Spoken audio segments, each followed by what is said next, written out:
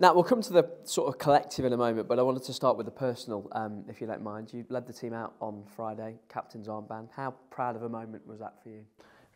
Yeah, a very proud moment for myself. Look, we all know who our captain is, and he's a great captain, leads by example. And with him being absent on the pitch, it was an honour for me to lead the team out, and obviously nice for a win as well. There's so many leaders in that room, so many people that could have worn it. How surprised were you? Yeah, there is. Look, you got Cash now, just some of the senior boys, but we had a bit of banter about it in training the day before. Gaffer obviously said, look, we'll decide tomorrow, and when I came in and seen the armband in my space, it was a nice touch. You've been here a couple of years now. You signed the new contract back in January to stay for a couple more. You're approaching 100 appearances for the club as well. I think you should get there before the end of the season. I think I've asked you a similar question before, but does this feel like your club now? Yeah, definitely. Like you just said, it's probably the most appearances I've had for a single club. I could be wrong, but yeah, it's a nice feeling. I feel at home. It's a great place to be around. All the staff, like from here at Moor Farm to Pride Park, it's somewhere where I'm really settled and enjoying my time.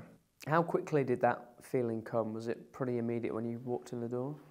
Yeah, I think, I've said before, firstly it was not being too far from home, and then, just over time, you get to know everyone, you get a feel for the place, and that came quite quick. There was quite a few new boys as well at the time when I signed.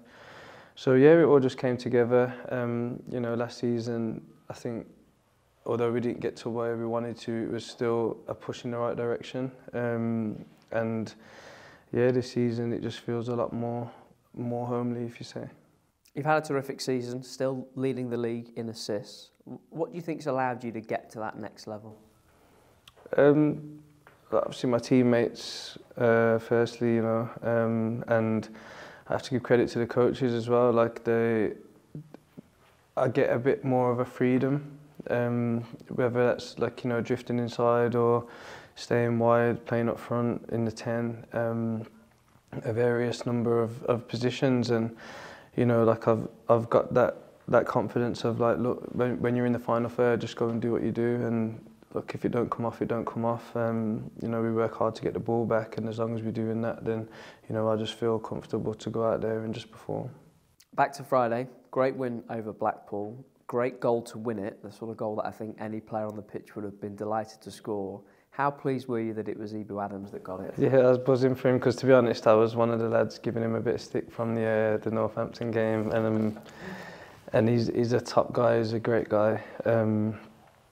Lovely to be around on and off the field. On the field, I always feel like we'll have a chat before we go out, and it's like, look, Nat, go and do your stuff up there, and I've got you behind, and it's nice to have that, and yeah, I was right behind it, to be fair, and it was a great finish, and no one deserves it more than him.